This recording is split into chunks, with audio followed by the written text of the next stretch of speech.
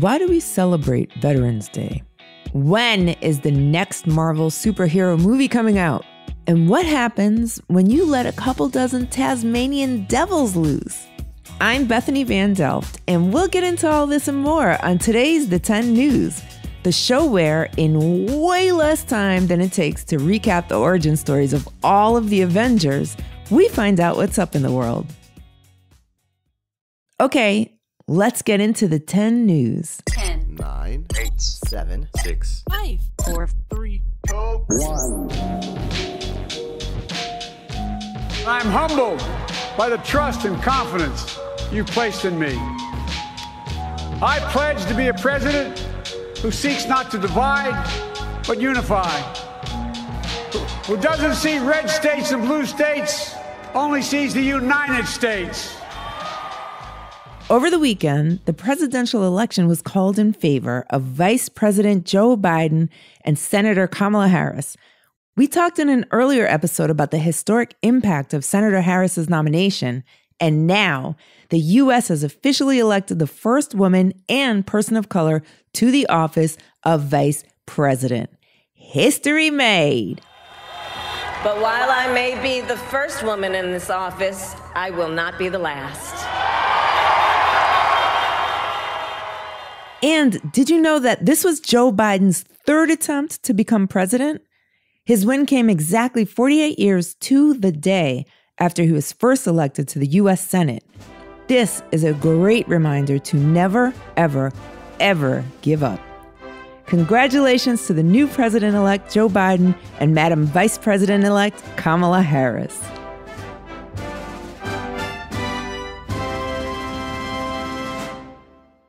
Tomorrow, November 11th, is Veterans Day, a day to honor those who have served in our country's military and to thank them for their sacrifices.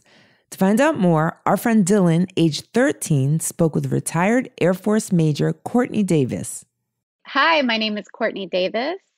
I live in Morgan Hill, California, and I am the mom of two beautiful kids, Danica and DJ. So, Courtney, Veterans Day is coming up, and I know that you're a veteran, and that's really cool. So I'm just going to ask you a few questions about what your service was like. Sure. The first thing that I want to ask you is what branch of service were you in? I enlisted in the United States Air Force Reserve. Okay, and was there any specific reason that you chose the Air Force? You know, truthfully, I was really influenced by my family, as my entire family served in the military. My father, uncles, grandfather, the whole family. So that was the biggest influence. And I graduated from high school at 17 years old and wasn't ready to start college right away. But I knew that at that time I wanted to go into the medical field. So I felt like joining the military would be a good stepping stone for my future career. I also received the GI Bill, which were funds that helped pay for my college tuition. I was deployed multiple times in support of Operation Enduring Freedom and Operation Iraqi Freedom. My very last deployment was in 2006, and that was to Balad Air Force Base in Iraq. What rank were you? I started from the bottom as an Airman Basic, or an E1, and I retired as an officer, a major in 04. What was your job when you were deployed? So while I was deployed as a medical technician. So my job was to take care of the troops. But right before I deployed, I had taken my boards to get my nursing license. So by the time I got into country, I found out that I had passed my boards. And at that point, that was when I first began my job as an official nurse. Were you nervous the first time you were deployed? I was absolutely terrified. I had no idea what I was getting myself into, but I quickly found out. What are you most proud of about your military service? I would say I'm most proud of the time that I spent caring for the wounded veterans while I was deployed. To be able to give back to these selfless heroes who risked their lives for our country was an honor, and I learned a lot from them. What does Veterans Day mean to you? Veterans Day means to me, it's a day to honor and celebrate the service of our past and present veterans who have fought for all the freedoms that we have today. What do you think is a good way for people to celebrate Veterans Day? Good question. I would say not just Veterans Day, but any day, it's always nice to thank a service member. If you see one in uniform or one, proudly wearing a retired hat, just say thank you for your service. We really appreciate that. What is something that you want kids to know about people in the military? I think a common misconception about the military is that we all get to fly in planes or participate in combat, and that's not true. People in the military are ordinary folks who just do extraordinary things, and a lot of the careers that you can have in the military, you can also have in the civilian world or otherwise, the workforce outside the military. Well, thank you for your service. Thank you so much. Thanks for that interview, Dylan. And Courtney, the 10 News thanks you for your service. Earlier this month, a group of loud, ferocious, carnivorous creatures were let loose in Australia.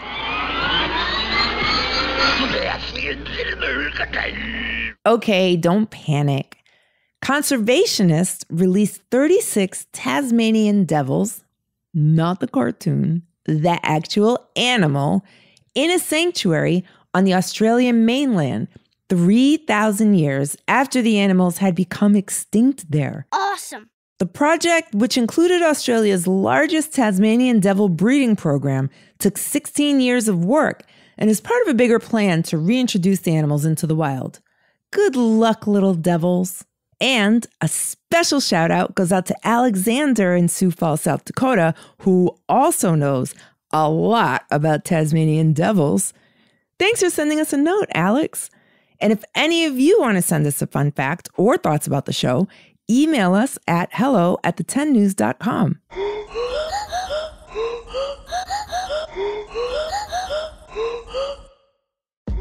There's no doubt the coronavirus has complicated the movie landscape. As we reported in our episode from October 27th, many things are still uncertain. Thankfully, there's still plenty to get excited about. That brings us to the 10 News Screen Report. Today's Screen Report is all about Phase 4 of the Marvel Cinematic Universe, or MCU as we call it. Oh, this is so exciting. That includes all of the upcoming series and movies from the Marvel Studios that'll be released between now and 2022. Here's a few things we're excited about. And by we, I mean me. Oh my gosh! Number 1, Black Widow. Yes, coronavirus pushed back the release date of this highly anticipated flick all the way back to spring 2021, but we're still just as excited. Before I was an Avenger, I made mistakes. The movie is set in the wake of the Captain America Civil War movie, and we'll see Black Widow as she confronts her past as a former spy. And we'll see a performance from David Harbour, a.k.a. Hopper, on Stranger Things. That's pretty exciting. Number 2, Shang-Chi and the Legend of the Ten Rings. Coronavirus brought filming of Marvel's Kung Fu movie to a halt back in February. But according to an Instagram post by Simu Liu, who portrays Shang-Chi, the movie wrapped shooting in October. This is Marvel's first superhero movie with an Asian lead, and nothing was going to stop production on it. There's still no word on if it'll be released direct to home or in theaters, but you can bet MCU fans are excited to see this one either way. Number 3, Moon Knight on Disney+. He may be a lesser-known comic book hero than, say, Black Panther or Spider-Man, but there's definitely reason to get excited for this upcoming Disney Plus series. It'll star Oscar Isaac, who you may remember as Poe Dameron in the Star Wars sequel trilogy, in the titular role of Moon Knight, a character who's drawn comparisons to Batman and has superpowers derived from Egyptian gods. You know you want to see this one. Well, that's our Screen Report. There's still much more to come in Phase 4, and there's no guarantee how we're going to see these movies. But one thing's certain, we can't wait. What Marvel release are you most excited for? Let us know. It's time for your trivia question of the day. A Japanese startup recently ran a successful test of what futuristic invention?